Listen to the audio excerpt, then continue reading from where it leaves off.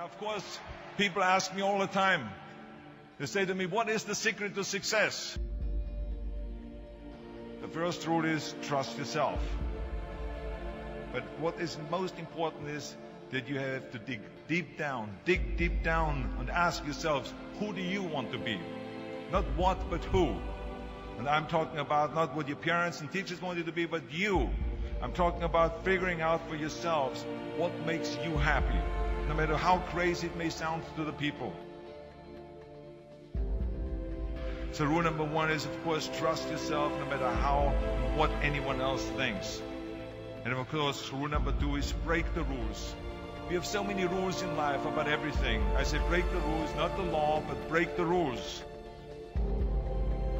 It is impossible to be a maverick or a true original if you're too well behaved and don't want to break the rules.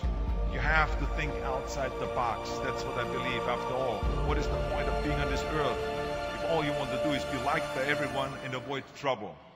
The only way that I ever got any place was by breaking some of the rules. Which of course brings me to rule number three. Don't be afraid to fail. Anything I've ever attempted, I was always willing to fail.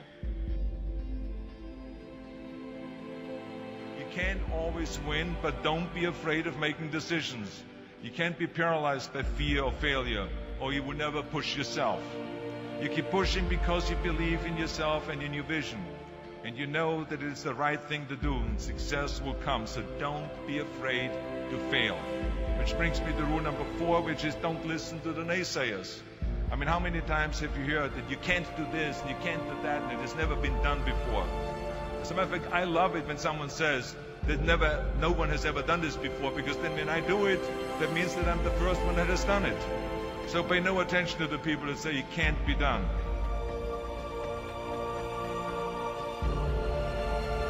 I always listen to myself and said, yes, you can. And that brings me to rule number five, which is the most important rule of all. Work your butt off. Now, I've always believed leaving no stone unturned. Muhammad Ali, one of my great heroes, had a great line in the 70s when he was asked, how many sit-ups do you do? He said, I don't count my sit-ups. I only start counting when it starts hurting.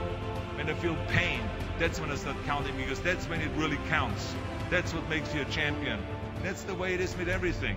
No pain, no gain. And let me tell you, it is important to have fun in life, of course. But when you're out there partying, horsing around, someone out there at the same time is working hard.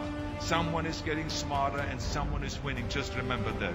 But if you want to win, there's absolutely no way around hard work. None of my rules, by the way, of success will work unless you do. I've always figured out that there's 24 hours a day. You sleep 6 hours. You have 18 hours left. Now, I know there's some of you out there now and says, well, wait a minute, I sleep 8 hours or 9 hours. Well, then just sleep faster, I would recommend. Just remember, you can't climb the ladder of success with your hands in the pocket. And that takes me to rule number 6, which is a very important rule. It's about giving back. Whatever path that you take in your lives, you must always find time to give something back. Something back to your community, give something back to your state or to your country.